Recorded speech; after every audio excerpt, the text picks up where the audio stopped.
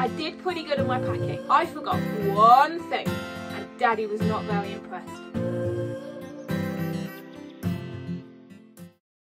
Hi and welcome back to my channel, The Organised Mum Lifestyle. So this is part 2. So hopefully you've just watched part 1. If not, it is up here. Click on it to see my packing and what I plan to pack and all my excitement before my holiday. And now we are back in New Zealand. It is August and it is cold. Okay, actually it's not that bad. It's Auckland. It's probably about 12 degrees. It's a cold night tonight, dropping to 5.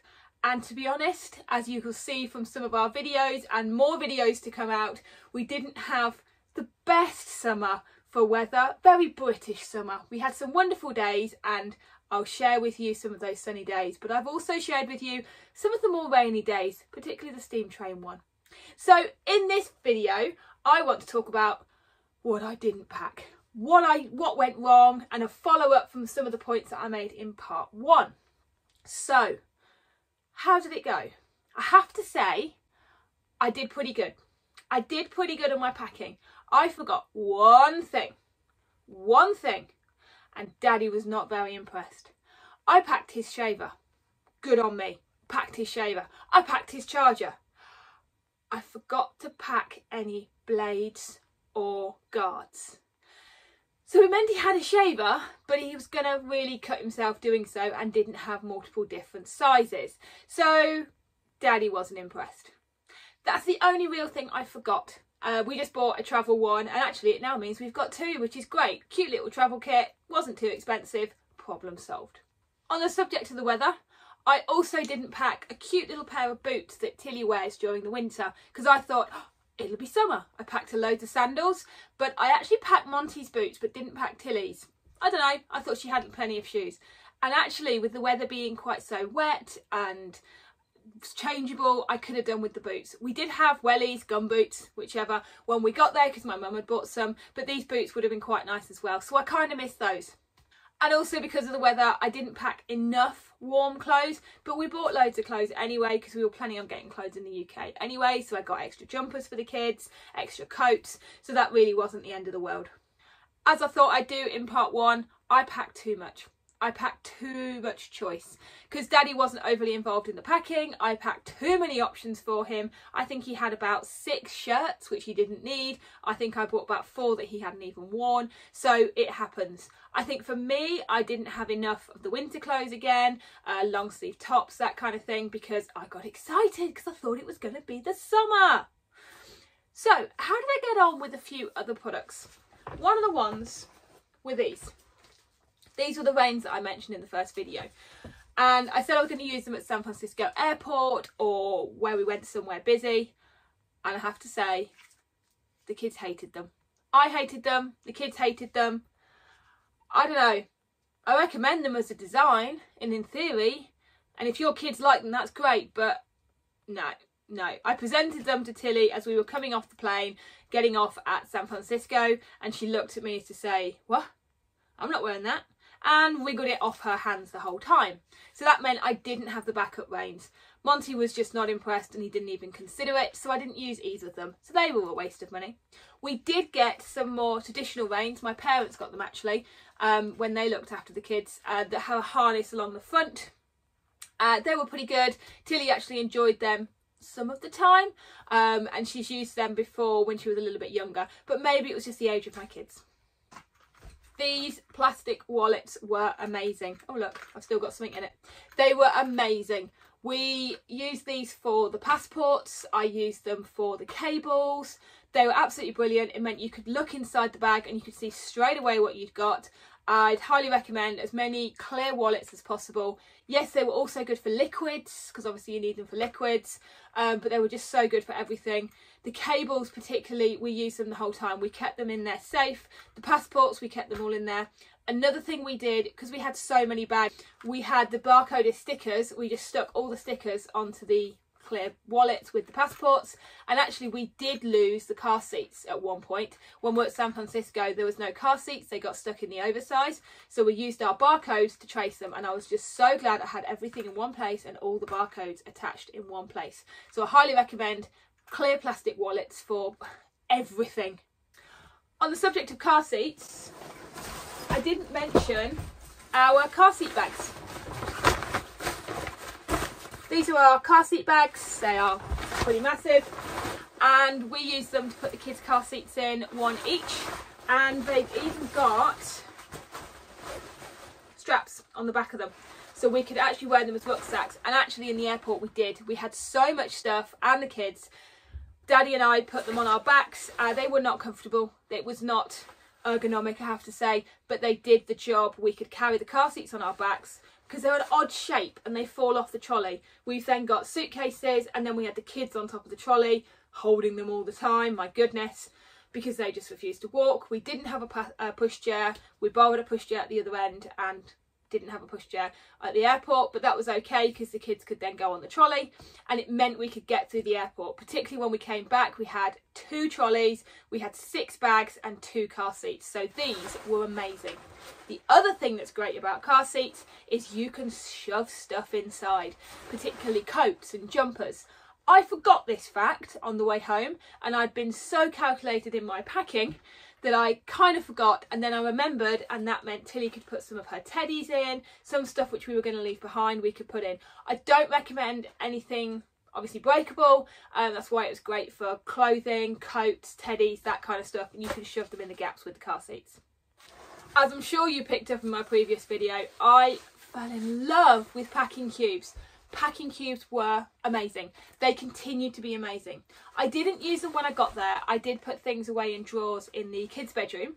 I didn't have any drawers for our bedroom, so we just lived out the suitcase and had things in piles. They were quite handy for the stuff that we weren't using or we were saving for an event, say the christening we were going to, so I just kept them in there. But generally I didn't use them until I repacked at the end, but they were fantastic. We actually had one suitcase explode on the way back. The zip broke, and it meant that it was just hanging together by one little bit, but nothing fell out because the packing cubes were holding all the clothes in, and particularly it was quite a big packing cube and it couldn't get through the gap, so it actually saved us. We should have got that wrapped. We knew the suitcase was going to be bad, but it was great because the packing cube saved us and we didn't lose anything.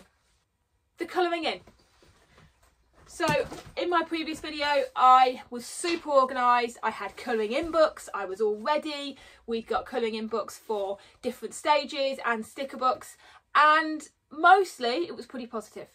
When we were at San Francisco airport, the kids had a really good time doing stickers and colouring in. We set up a little camp. We had 4 hours there. It was really good and it worked really well. On the plane, less so. Just too fiddly, trying to get to the pens, trying to get to the colouring in. Monty's not overly into colouring in. Tilly is a little bit. She's still quite young, but she is more interested.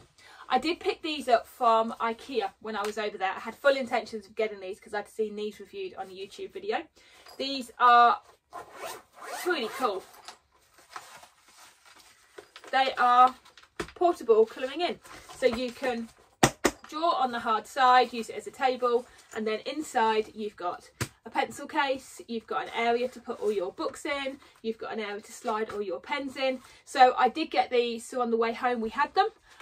They are called Mala, again probably pronounced IKEA names wrong. They were all over IKEA when I saw them in the UK. We don't have IKEA in New Zealand.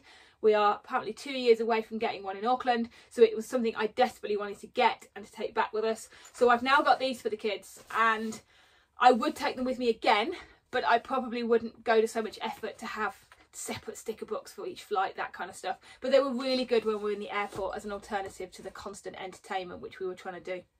Food. You saw me pack a lot of food. All divided, each for half of the flights, each for each leg. We could get them out each. It just got complicated. The kids didn't eat half of the food. Equally, as I correctly guessed, they didn't eat much of the airline food either. But it's because of the time we were flying. So we had dinner in the airport, and then at 8 PM we took off for our flight. So actually on the first flight, we all actually slept quite a lot, 5 or 6 hours. It was great. So really eating wasn't really on the cards because it was the middle of the night. The next leg, we did 4 hours in San Francisco, and we probably ate quite a few snacks there. So again, my snacks came out. We were able to buy food if we wanted to. I think I bought a muffin for the kids, and then we also had our snacks. The next leg, again, the kids slept quite well. I couldn't tell you what time of day it was. it was probably 16 hours after we left. So again, the kids slept quite well. So we just ate a few snacks. So I found myself still having bluey crackers and crackers into our holiday over the next few weeks. On the way back, I packed a lot less. I did about half as much.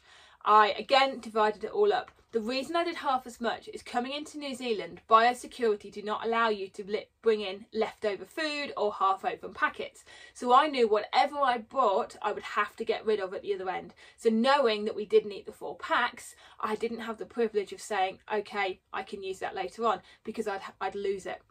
So actually I packed 2 bags. This time we took off at 2 p.m. We took off at 2 p.m. We were a little bit rushed at the airport. We didn't get a chance for a sit-down lunch. We did have a little bit of lunch, and that meant the kids were eating the snacks, and often asking for the snacks. They were awake for the whole of the first flight, which was 11 hours. So they were snacking on our snacks. They were snacking on the airline food. They'd nearly eaten all of the food by the time we got to San Francisco after the first 11 hours. Oh dear, maybe I've got this wrong. So we had a few of the snacks at San Francisco, but by that point they were getting tired because they'd been awake for 11 hours. They'd been awake for the hours prior. I think the children had been awake for 22 hours, only having an hour's nap. They were asleep just as we were getting off the plane at San Francisco. I have to say, the timing wasn't great for this flight. That meant we had 4 hours in San Francisco, in the bright lights, in the evening, not quite dark, it was dusk in San Francisco. We'd landed at about 5 p.m.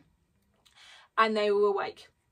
We got on the next flight, and the next flight was a night flight, and this one was 13 hours all the way back to Auckland.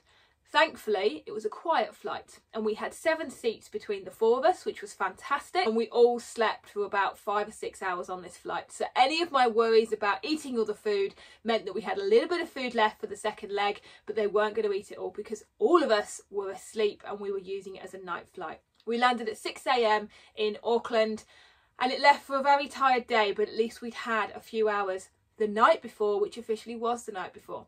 So my advice is, yes, definitely pack snacks. Just check the country that you're arriving at, whether there's biosecurity requirements on the food you're bringing in. And that's Australia and New Zealand would have those considerations, and other countries might do as well. I know the UK don't, so I brought the food in and I could continue to eat it. Also, we brought a lot more back. We bought 6 cases back. We paid for 2 extra. I bought 4 pairs of shoes. 4 pairs of shoes. And quite a few outfits for the kids. I enjoy getting the outfits from the UK because they're different and sometimes they're a lot cheaper. We got quite a few things, as well as some things we brought back from our childhood, which we enjoyed and our family have given us as well. So with that, we ended up bringing a lot more back. However, I did gut the hand luggage quite a lot. We had those neck pillows. Remember those neck pillows that you'd often use? And I carried them all the way there. None of us used them. And I've often done this before, even before the kids, and said, are we actually going to use them? Because you get given pillows on the plane. So we left them behind. We donated them. So that was a lot less to carry.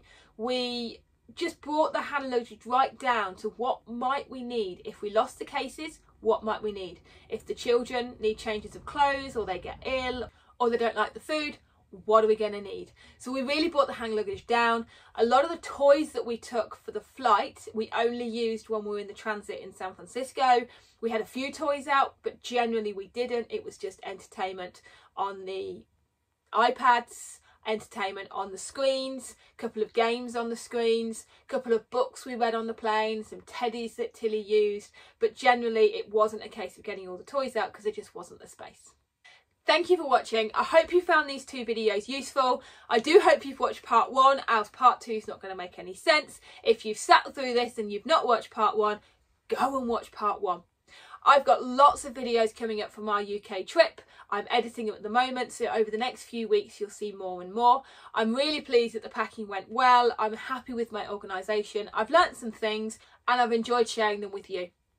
I post every Friday, so hit subscribe and I'll see you in my next video.